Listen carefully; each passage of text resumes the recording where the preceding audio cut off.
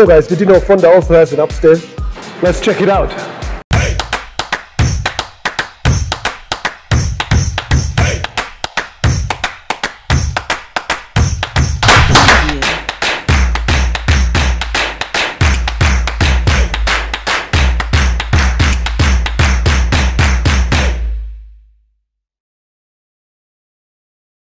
So this area is built as a cultural area, a small museum of sorts. So when we went to Mexico, we went to the Museum of Anthropology, which left a huge influence on what we wanted to do here.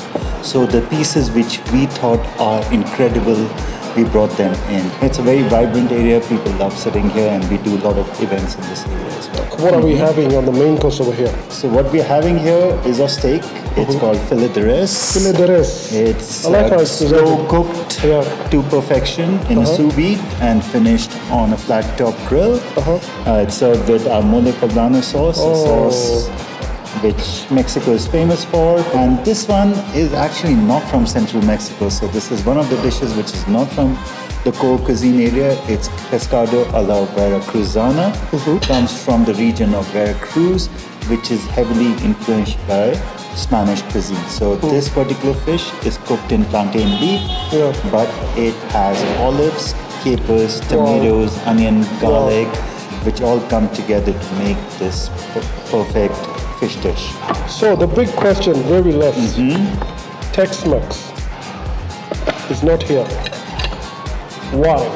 So there are several reasons behind why no Tex-Mex. First, don't get me wrong, I love Tex-Mex food. I think it's a beautiful cuisine, but it's a very different cuisine from authentic Mexican cuisine. So it's a very different cuisine altogether.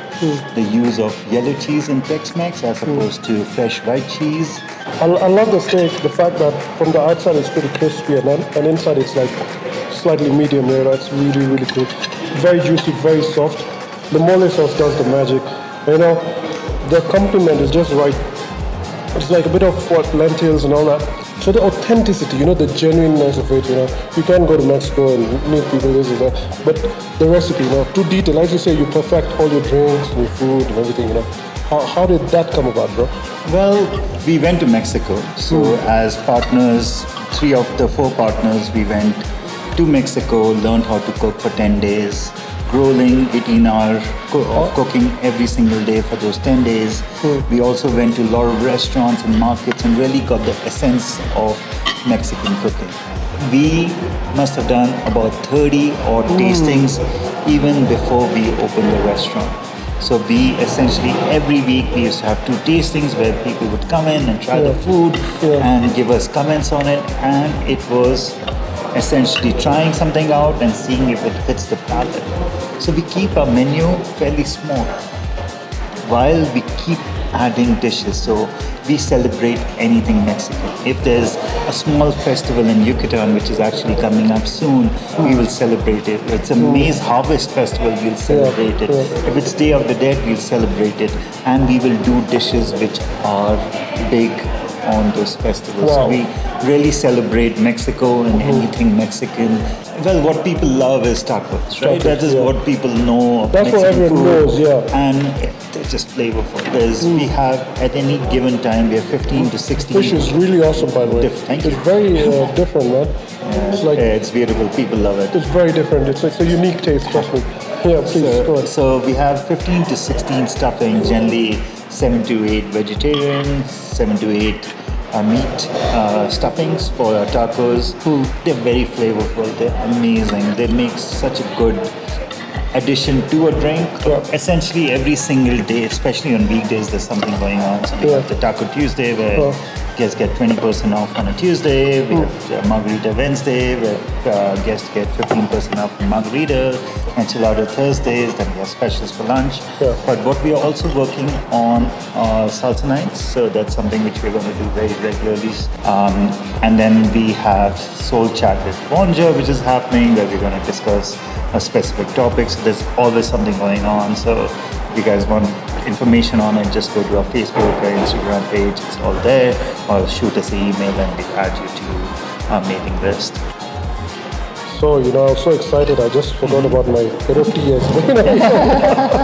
The amazing thing about Mexican cuisine is inherently it's gluten-free.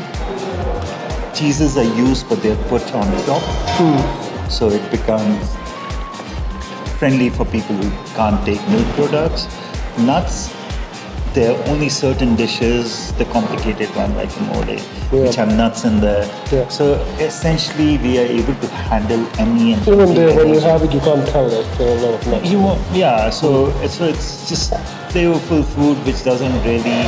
Which biggest issue which people have right now is gluten, and 95% of our dishes are gluten free. So pretty much every menu item there is always a vegetarian option or a meat option. Leaving few dishes, so we literally have every dish which can be catered to vegetarian. The only thing which we can't do or can do with 1-2 days notice is without onion and garlic. Okay. So onion and garlic make the base of any Mexican dish. Awesome, guys. I am like, I'm stuffed. It's heavy. It's good. If you're wondering why I haven't said Arifa till now, because I've been so busy enjoying these stories over here. You know, Yash the brilliant guy. He's always here. You'll find him. And trust me, he can just keep you entertained for hours and hours until you're like, okay, bro, let me now do something and say, Arifa, Fonda ambience is just awesome. I just love the fact that it's different. As soon as you enter in, you feel like you're in Mexico. Because of the atmosphere. It's like, you know, proper street vibe over here, you know. Nice hype music going on over here. The buzzing, when you come in, you see the bar over there, you see the kitchen there. There's so much activity going on over here. It's like a buzz. You know, you're in the kitchen, it's pretty noisy. Just that right now I told them, you know, calm down, Kidogo, okay? Yeah. So guys, this place is awesome. It is Arifa.